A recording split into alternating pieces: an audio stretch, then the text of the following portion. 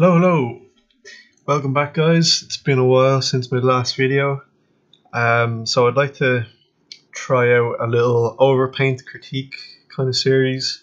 Maybe share some tips and tricks to help people out that are newer to the kind of concept background painting scene. So Curtis Ryan has submitted a few images and asked would I help him out with a few critiques. So I'm more than happy to do that because that helps me and Curtis. It's a win-win situation. Giving critique can really improve your own work, and you can bring back those newfound skills or newfound knowledge to your own work, you know. So, and then yeah, just a little disclaimer: I've been studying this stuff for maybe 5 or 6 years now, so I'm still pretty new to it. So yeah, I by no means claim to know it all or have all the answers. But yeah, just the stuff that I am saying is based off the last 5 or 6 years. I've, I suppose, learned a few things, but I've still a long way to go. So yeah, first one up, Curtis submitted this Hansel and Gretel inspired image. So start with this one. I'll just go over a few kind of things that I think about it first, and then I'll do a little quick paint over and speed that part up. So yeah, first thing you kind of need to ask yourself, who lives here? You know, what are they like? What's their profession? Are they a creature? Are they welcoming? Are they hostile? So I think Hansel and Gretel, there's a witch in that series. So I'm not sure if Curtis planned on if this was the witch's house or Hansel and Gretel's house. But I'll just take it for what it is. It's kind of mysterious, so getting a mysterious vibe off it, I suppose. So yeah, there's a lot of things working in the image. You know, you have your foreground, your midground, your background. You know, it's divided up evenly. My eye does go straight to the focal point, which is here. Then you kind of have snow just on this part of the land. I'm not sure why. You know, why isn't the snow on these rocks, and why isn't it, you know, coming in here? Obviously there'll be snow everywhere beyond the trees as well, you know, on the branches. And then yeah, the edges at the back here, they're all really soft. So at your focal point, you want to have hard edges. Everything needs to be crispy and clear. So that's where you want the eye to go. When things are kind of blurry, you know, you can have stuff at the edges of your image, you know, they can be a little bit out of focus, but around your focal point, you need to have harder edges. So yeah, I grabbed a few. If I was kind of approaching this image, I like to look at different plein air paintings. And when you can combine a few different plein air paintings, you can get an idea of what the colours kind of look like.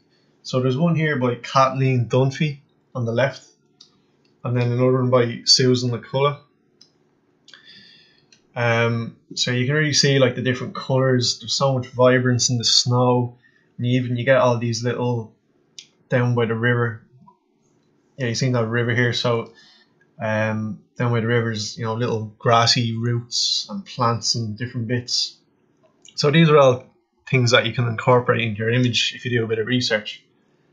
And even like the colour of the water, you can see how much it changes. There's so many hue and value shifts, and you can get reflections from the snow. And then you can even see through the water here. There's like little bits of rock underneath the water. Again, more little things that you can incorporate into your image. And yeah, and then obviously the rocks, the little bits of land on the water, or I'm not sure if they're land or rocks, but they're covered in snow.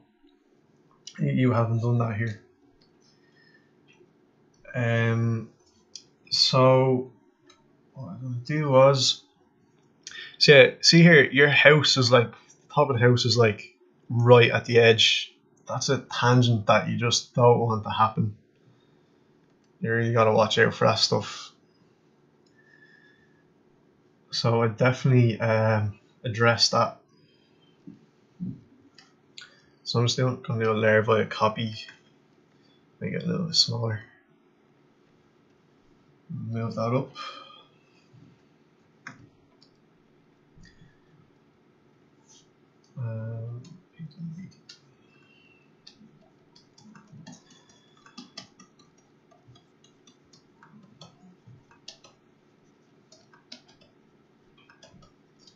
So I'll just blend that in.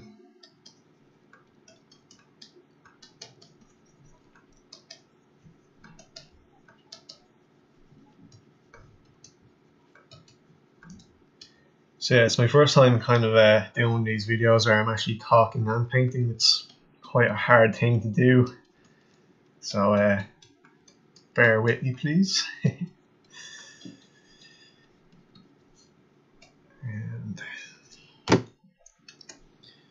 okay, so your house is out on a little kind of island on the water. One of the ideas I had was, you know, maybe they have to get a little boat over. So, you know, maybe there's a little dock. There's a little kind of little wooden dock here.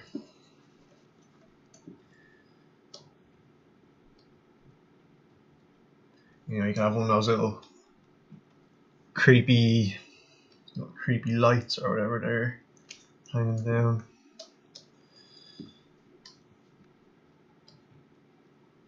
And you can have your boat. You know, so that's how they kind of get to and from the island. Obviously, you'd have to show way more depth.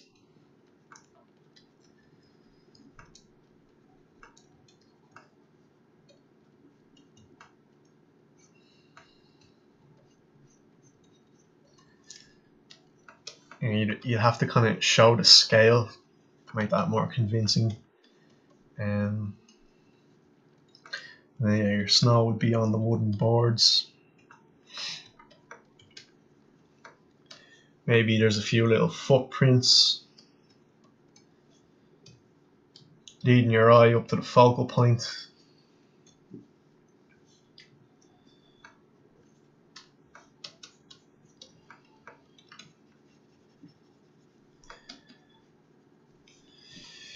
So yeah, that's just one of the little ideas that maybe you could do, you know. And then yeah, I'd make these edges hard.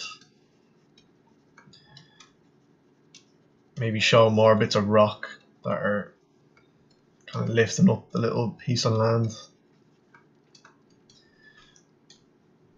And then yeah, you could have softer stuff like you had there behind it, but maybe not. It's a little bit distracting the way you had the smoke there, so maybe I'd soften that out.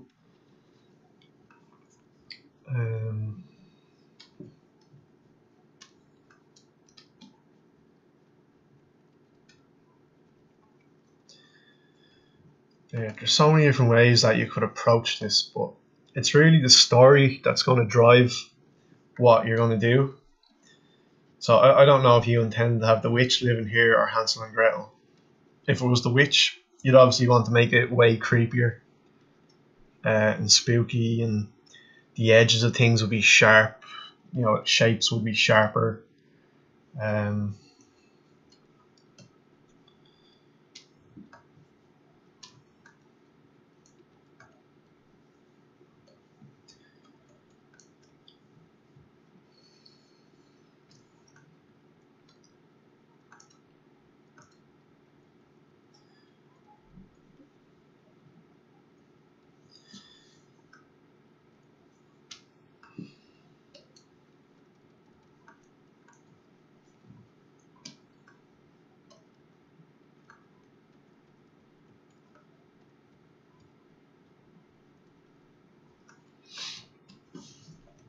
Okay, so then yeah, obviously it's an issue that the house is kind of. I think the house would be a bit more straighter than that.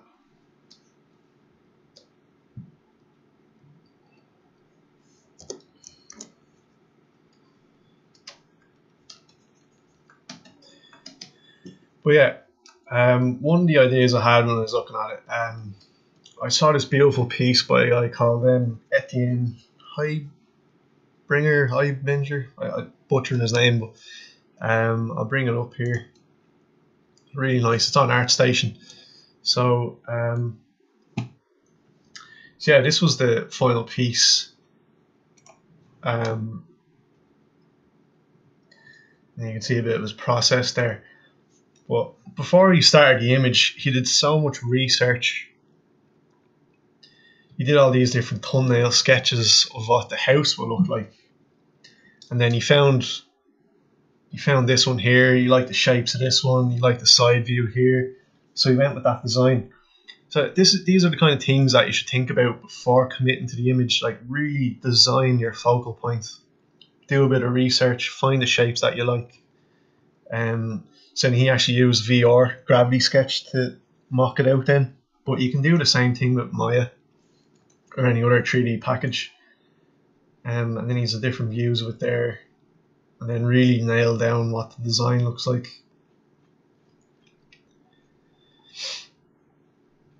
And then yeah, beautiful, looking up, great composition. It's just everything about that works so well.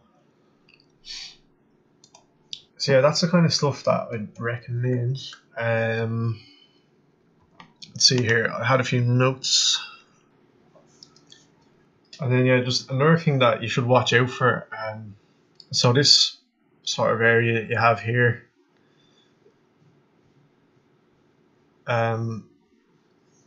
it just looks a bit weird. Like the leaves don't really look like leaves. They're just kind of muddy looking. Like when you're putting that stuff in, you really need to think about every single shape that you're putting into your image.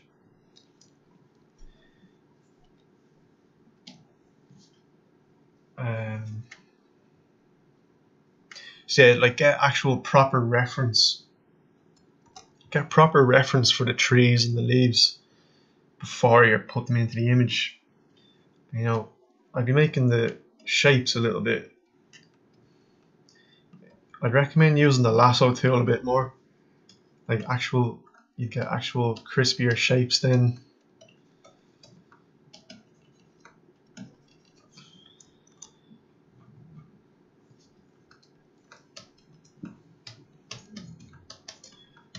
And the color of brown you have here,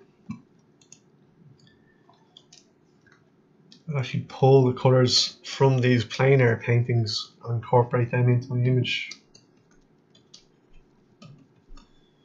And this is a different type of tree now, but I think you get my point.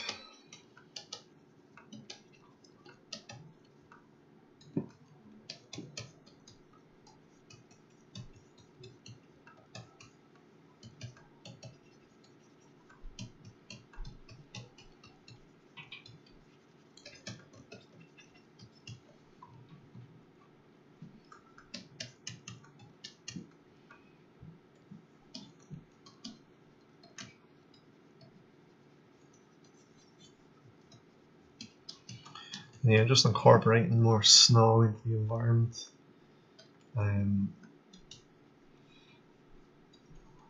You could really show the force of that river if you had some water splashing up and hitting into the rocks here. You could show sort of a dangerous element to the place.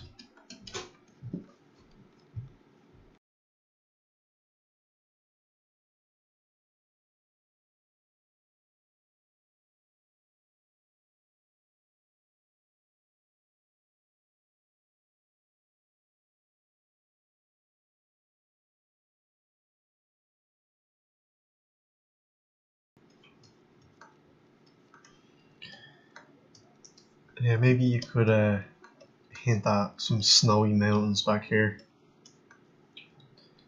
Really give that epic scale feel.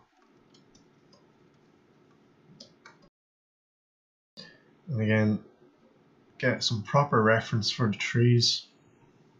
It's a nice shape you have here, but crisp it up, make it sharper, get proper reference.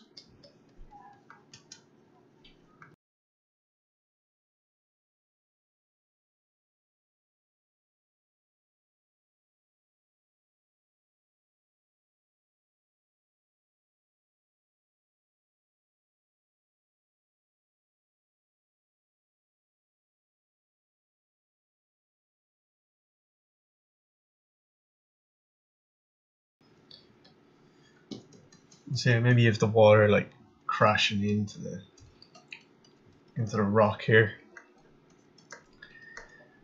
give it a bit of drama.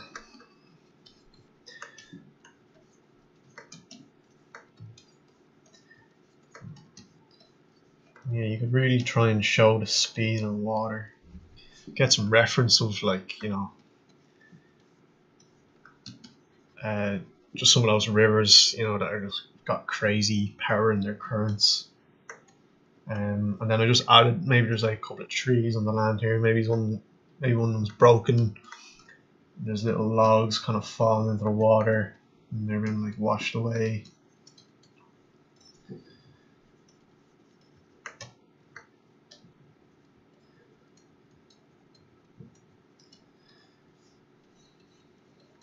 And then so yeah, if you had that 3D asset to start with the house, you know, you can make sure the perspective, like, there's definitely a few issues with the perspective of the walls and things in the house. You can straighten them up. And these are at sort of different levels. Lower. And if your light is coming from the top right, you know, you'd be getting a shadow cast from underneath the roof, but you get a little bit of bounce light from the snow.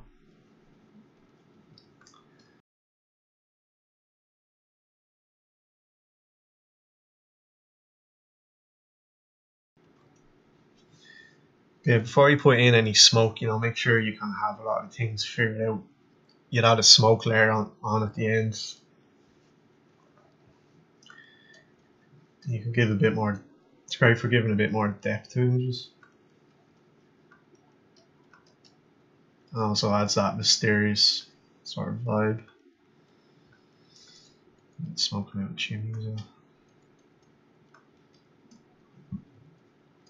Again, that smoke is like something you design, make it fit the image, to make it flow properly. You got to think about every single part of the image, get reference for it.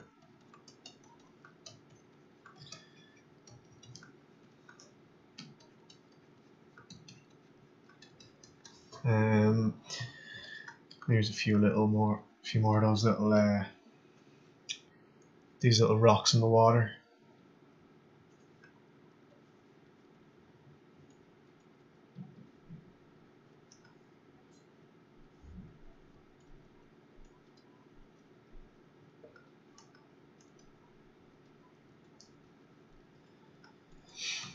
And then, so yeah, that's more or less what I do to correct that image. You know, there's so many, I'd spend hours now if I was to really go ham on it. There are other directions that you could have taken it if you were to make the image creepy. If you check out this image here, so yeah, the house is like up on stilts and wooden beams up above the water. Sort of greens and yellows give that really creepy horror vibe.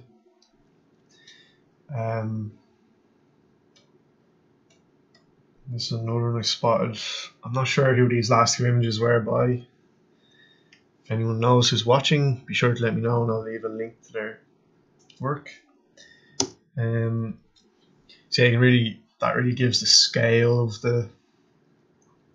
this is more of a village now, but the houses are actually built into the trees. Massive roots. It's just really nice composition as well. Then you've like the wooden boardwalk there leading your eye into the focal point.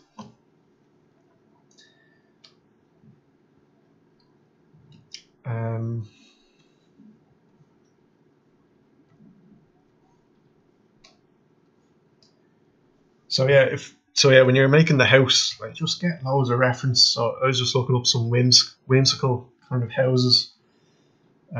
Really design it out. Try and draw it from every angle, and then build it in 3D. And then you could take it in that direction of, you know, it's nearly become part of the environment. There's leaves and roots and trees growing out of it. all that sort of stuff. So yeah, that's more or less it for. I'm not sure what else I could do to make that. I think there's a lot of points there anyway that you can improve on. And then yeah, there'd probably be a little dock over here as well.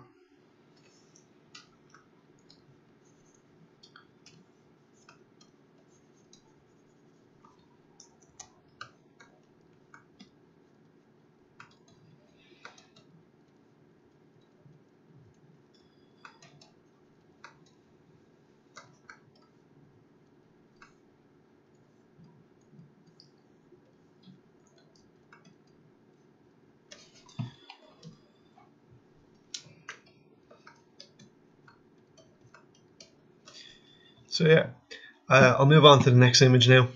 So yeah, hopefully that was helpful.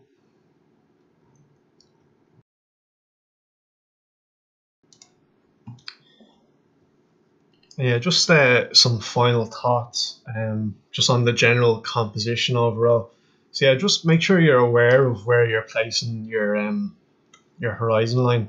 So I think you have it kind of, maybe it's around there. So yeah, just make sure your perspective, like that boardwalk I put in now is out of perspective, but you need to fix that handy enough. And then yeah, your general kind of flow coming from there. Then you have this kind of line of action, this line of action, this line of action. Maybe you'd want these mountains back here. Maybe they should be sort of, the snow should sort of splay out like that. So to bring your eye back in, because you just want everything kind of coming in here. Yeah, maybe like the line of the trees kind of come in here as well. So there's a lot of little visual tricks that you could apply to the image. But yeah, it's a case of playing around with the shapes. You know, you could even have some sort of little twiggy branches and stuff sticking up here just to frame it that bit more. That's why I stuck those trees in, just on the little bit of island. Maybe they frame the house a little bit. And then yeah, I think I showed you this trick before with the threshold. See, obviously my values aren't very good. I have them at the minute. You'd probably want them a bit more like that. So the sky at the back would be a bit brighter. And maybe the snow here flows in a bit more. The value is a bit brighter.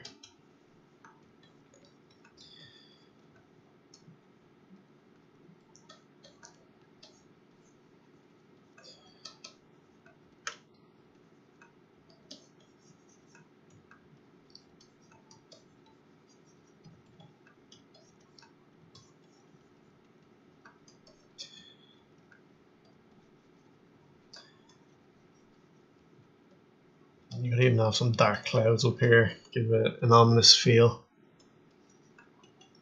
And they're kind of blending into the mountain.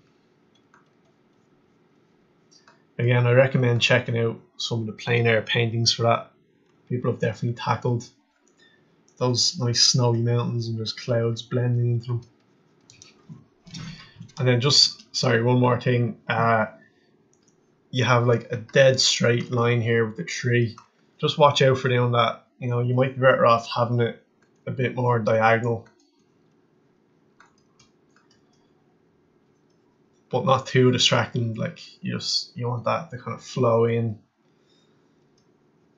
So yeah, definitely leave it at that this time. Okay, so part 2. So this is Curtis's junkyard piece. So the first thing that strikes me is I'm not really too sure where to look. There's no real focal point. Everything has the same kind of tone and value. So maybe you might like to add some little lights in places. Maybe in this shelter there's a few little lights.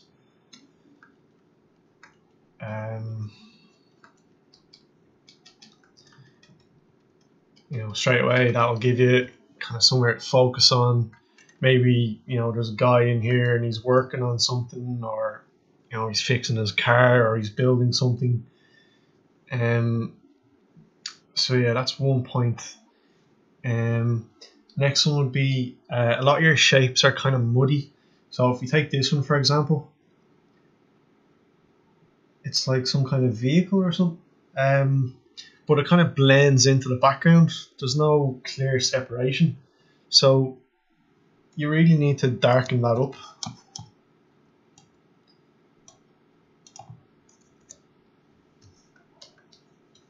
So yeah, you want that to be standing out. You don't want those shapes to be sort of blending into each other. Same with this container here. All the edges of it are quite muddy. If you start using the lasso tool more, you can get these crispier shapes. So that straight away, then you have this nice, it's nice and sharp. Same thing with all these objects back here. They're all quite muddy. Then yeah, the rain. I'm not really feeling the impact of it. So I have a few examples here. If you look at some of Jana Jerabav's work, you can check out his work on ArtStation. So yeah, if we just look at like the way he's used the rain, like it just feels really heavy and strong. You can see the impact on the ground. We can also see it impacting off the objects. Well, the plane in this case. So just a slight little sort of soft blend there just above the plane, just to show that impact. So again, that's something you could bring into your own piece. This object here is a little bit kind of weird the way it's starting right at the edge of your canvas. So I'd address that. Maybe this.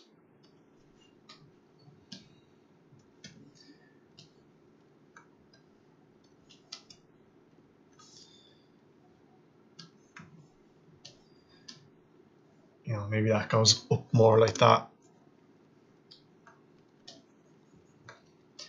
If this piece just hanging down, then, and again, this is quite muddy. You really need to get some reference for these things, and just show that, you know, you just really see the detail in it and the actual structure of how it's formed. Then the colours you've used, you know, nighttime pieces are quite hard to do, or evening time. So if we take a look at a couple here, this is a totally different piece now, but it's a dark piece in general. But you can just see how he's used the values. Like, we know where to look. Obviously the colours are way more saturated, but we know where to look straight away. There's no confusion. So you could take that same principle. These are a couple of nighttime scenes by Nathan Folks. So yeah, this will obviously change your whole colour palette, but you can just see how he's used the nighttime colours, and he's got nice contrast with the bright, warm lights. And then you can see the moon as well in the back. So, you know, maybe that's something you could incorporate into this piece. And then yeah, just adding those few storytelling elements. Like I said, maybe there's a guy working in the garage here and he's building or fixing his car or whatever. So yeah, that's just a quick one on that image. Okay, so part 3, I'm going to address these two images together. These are some nice little studies that Curtis has done. I think they're from the Pierce Museum. Top image is really nice. He's done a lot of things well. Perspective looks good, bar a few things. Maybe this chair isn't quite right. So you just got to watch out for that, especially when you're dealing with a 2-point perspective. I'm not quite sure how that would go, but it doesn't look right. So maybe take another look at that. Then yeah, just a few of your objects. like when you're drawing, when you're doing the table, you know, I'd have that top layer of the table, I'd have that on one layer, and then when I'm doing all these objects, I'd probably put them on separate layers. So just when you're doing them, you could draw them with the lasso tool, like I've been shown in the previous ones, just to avoid that muddy kind of look. Same way back here, you know, you need to give these things kind of structure. But yeah, there's not a whole lot to criticise other than that. They've done quite well. I'll just show you this one as an example. So this is a still life by, I'm not sure if it was Robert Kondo or Daiso Tsumi. They're colour artists for, well, they were colour artists for Pixar. But you just see how they've sort of addressed the objects. Some of them are quite simple, you know, they're just, you know, they've just made the shape with the lasso tool and then blocked it in, like some of those paintbrushes in the back. But there's also a clear separation of the materials. So like you can tell that's metal, you can tell that's glass with the little shine they've put on, and then the wood has a different treatment again. So that's just kind of some stuff to think about, maybe on some of your next studies. I think they also have a couple of free videos on YouTube. You can see how they paint their still lives.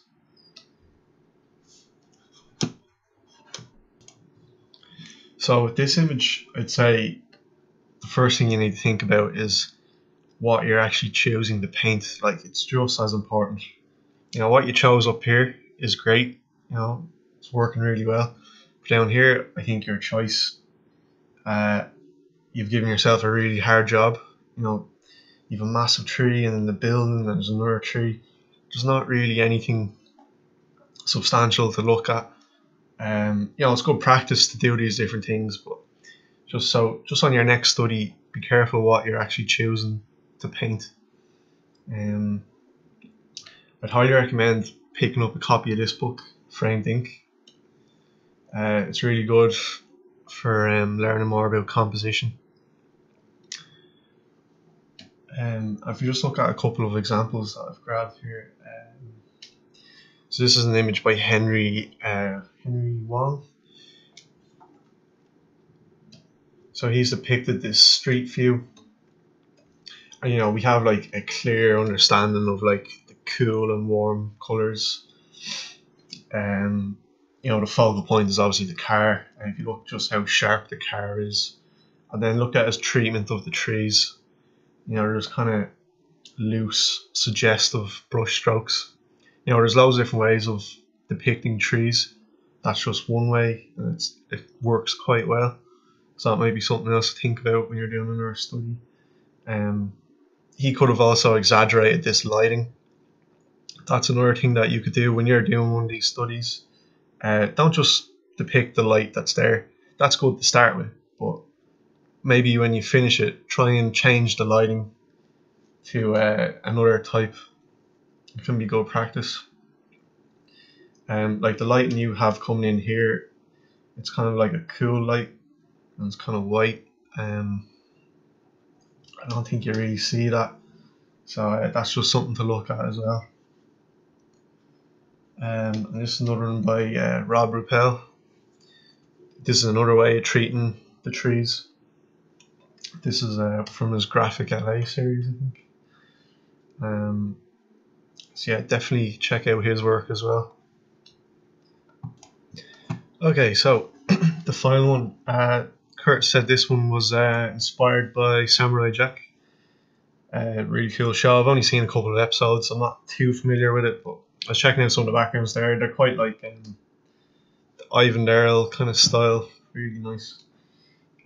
So first thing I'd say with this is so it appears to be, you know, like a scary dungeon entrance. But like, you know, I don't think we really feel that because the entrance is so small. So you have competing elements here. So like the size of this skull is nearly the size of the door, and then the actual entrance itself is even smaller. So the first thing you should do is play with the scale. For example, I grabbed a few images here. This is from like Oxen Studio. things for Tomb Raider actually. So yeah, you can see like the entrance has a really huge feel. He has a little character in there for scale. We can't always do that now, but there's another one there by Stephen Todd. It's not an entrance now, but we're kind of looking up at it. It feels epic. And again, these little characters in there for scale, but we just really get that grand feeling. This is more of an entrance now. This is Marco Drazik. This is a really nice piece. So that, you know, that feels epic. We're looking up at it. It feels imposing, you know, a bit scary. So that's the kind of stuff that, you know, you might want to apply to these kind of pieces, rather than just looking dead on and it's not that, you know, it's quite small.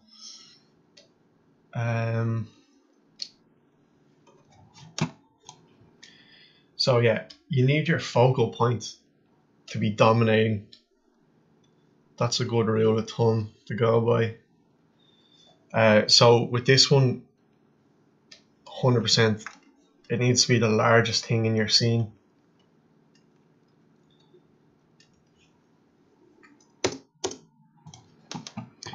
So yeah, first thing I'm going to do is so I've scaled the entrance up.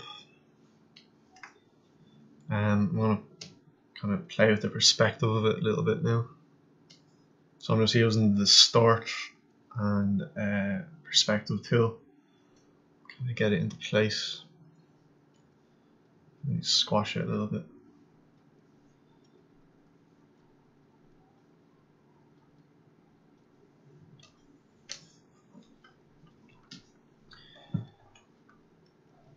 So yeah, maybe we're more kind of looking up at it.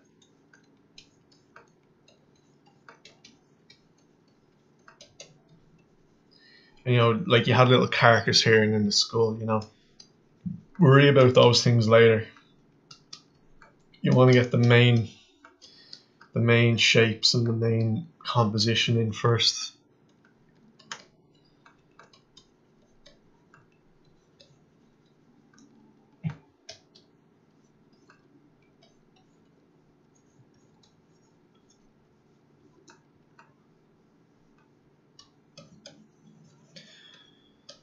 And then, you know, when you're putting in really saturated colors, you need to be careful because they attract the eye.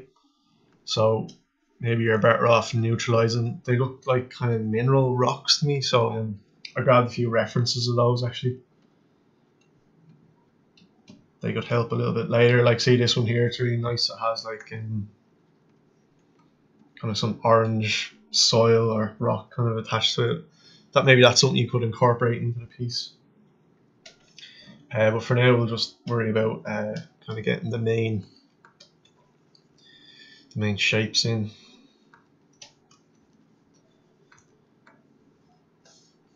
So maybe I'll just make this a little bit smaller.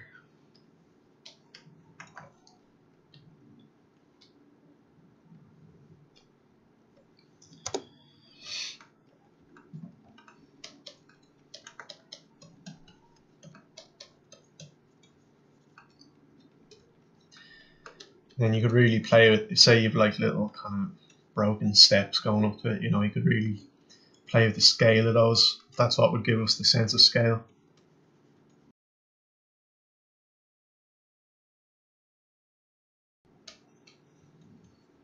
And maybe some of those mineral rocks are like, you know, growing out of the ground. You know, incorporate them more into the piece. You know, maybe they're like part of the wall even.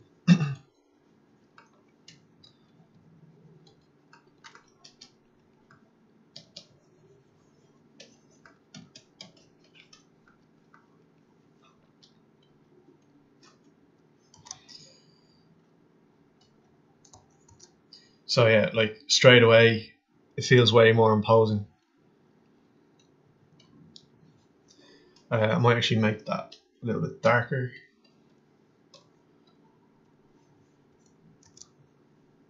so it blends into the environment a bit more. So if that's just a hue saturation, and I've brought the lightness down.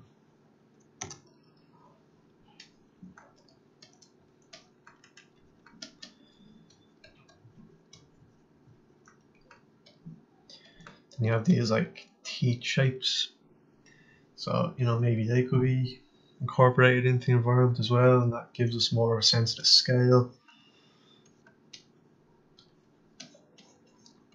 Going back in space, so like that's a good thing. Like, so say that skull you had, if you repeated that element going back in space, then straight away you get a sense of the scale.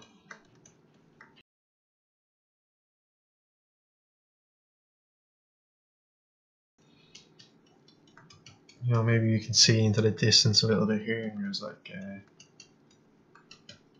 of those like stalagmites, stalactite kind of things growing.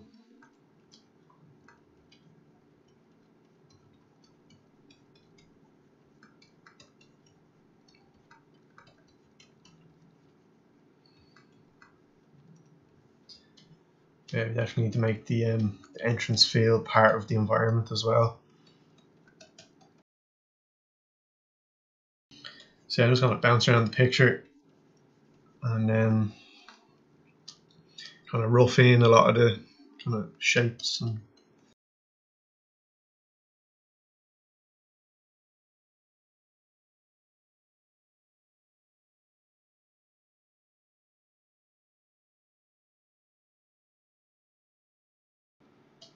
So yeah, I'll just grab this and show you what I mean by repeating elements.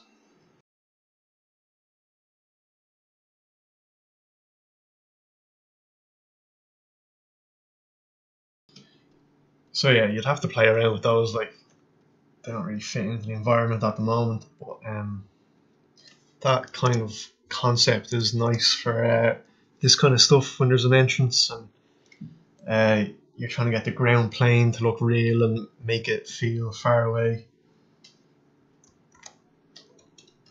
So you could just keep going with those. I'll just duplicate them.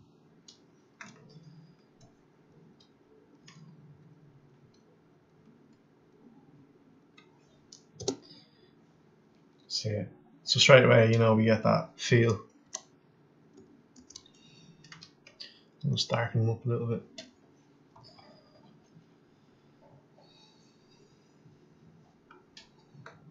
For the eye, when you're doing kind of lights, it can be nice to do a soft light layer. Just grab a soft brush and just kind of puts in that light without kind of destroying everything.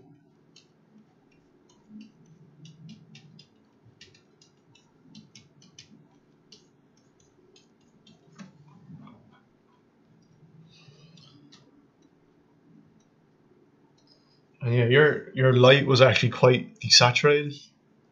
That's something you could play around with it, making the light more saturated.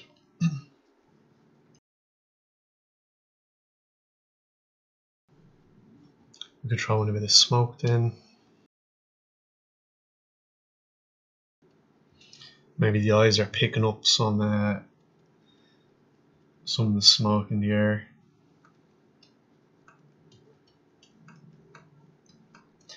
But yeah, you can definitely overdo this, so make sure you put it on its own layer. Maybe you can knock back the opacity a little bit.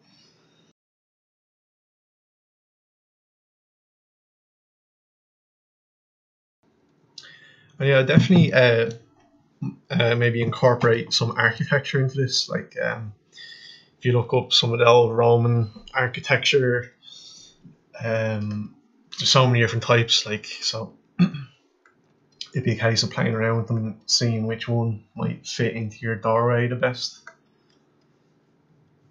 Like, you could have some of those old pillars or anything like that.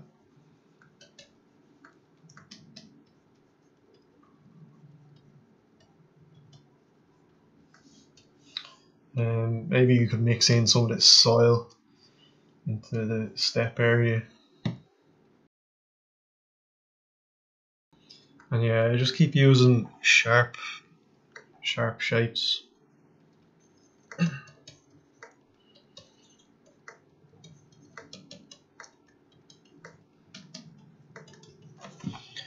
So when we zoom out, we're going straight to that door. Looking up at it. Feels nice and scary.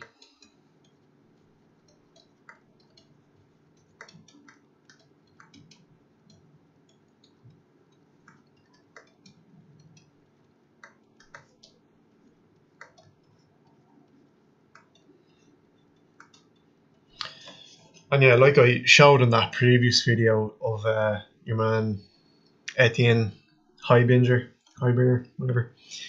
Can't say his name. So you could take that door prop and really design it out, maybe mock it up in 3D, and you could place that into your scene then.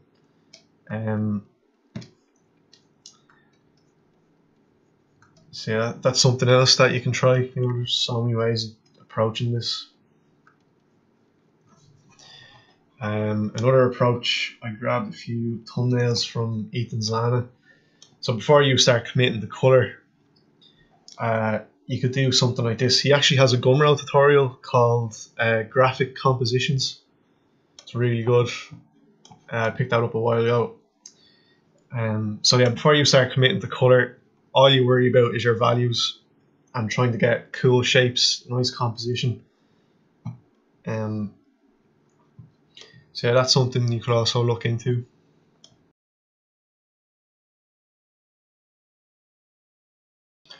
Maybe the skulls have kind of like a blue flame or something, or a little blue light. I'm not sure how this is going to look, but we'll give it a go.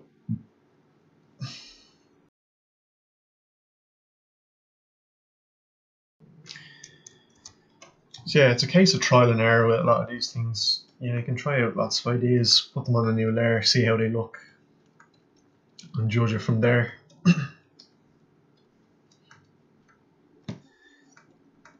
It's probably enough blue light with just the eyes.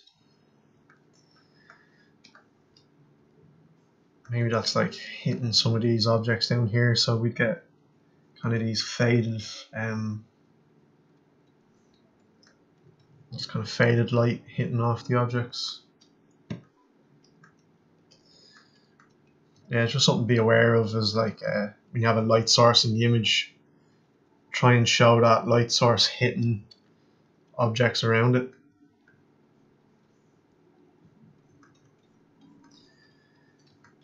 It's quite a tricky thing to do, trying to get the right value of it, especially if the air is kind of dense, then it's not going to be as strong.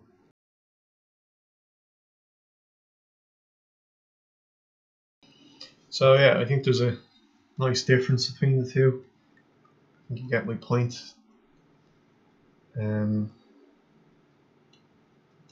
That feels a bit scarier now, I think.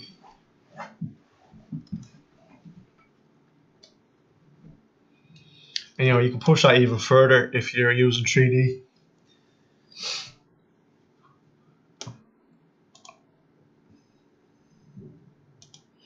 And then like you had little kind of bones and carcass there, that's something, maybe you could incorporate more like skulls or whatever into the ground, or yeah, just more bones and stuff sticking out of places. But you don't want to overdo it either. Maybe the rocks and then the little pikes with the skulls on it is enough. So yeah, I think that's more or less it. Yeah, keep up the great work, Curtis. I think your art's come along really well. It's really a case of putting in the hours, and just keeping that determination and getting good habits, art every day. So yeah, if people thought this was helpful, let me know. If you thought it was shite, sure, let me know as well. I can try and improve on things. But yeah, if anyone else wants to submit images for a possible feedback video, I'd be happy to do it. It's really fun doing this stuff, and it's challenging for me as well. So yeah, thanks guys.